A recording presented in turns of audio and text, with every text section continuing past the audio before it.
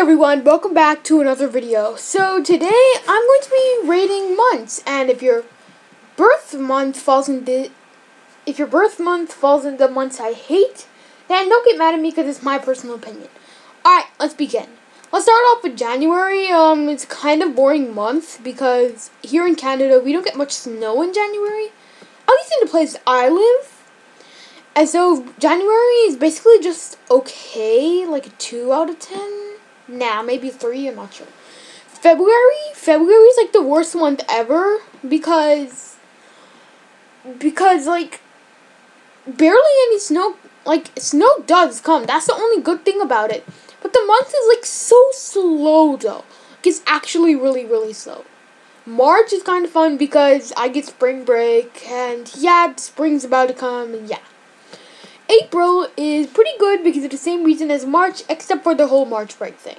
May is literally amazing because then all the flowers start to bloom and everything just looks amazing and beautiful. And yeah, I don't want to seem like a boomer here or something.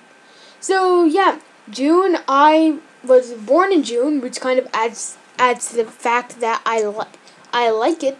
But also the weather's pretty good, and to be honest, June is the best month in my opinion. Alright, now July. July is equally as good as June. Just a slight bit less because of all the heat waves and stuff like that. August is also pretty good. Basically July, but a slight bit worse. September, to be honest, I kind of like September. I know it's the month everyone goes back to school, but I'm not sure about you, but I kind of like going back to school. I get to see old friends and get used to a brand new school and stuff like that, blah, blah, blah. Next, we have October. October is a fun month because you still like school at this time, and at least if you're me. And Halloween is coming up, and it's a pretty good month. And never mind.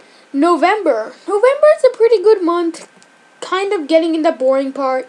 And December, it is pretty good. It's basically my favorite holiday falls in December, which is obviously Christmas.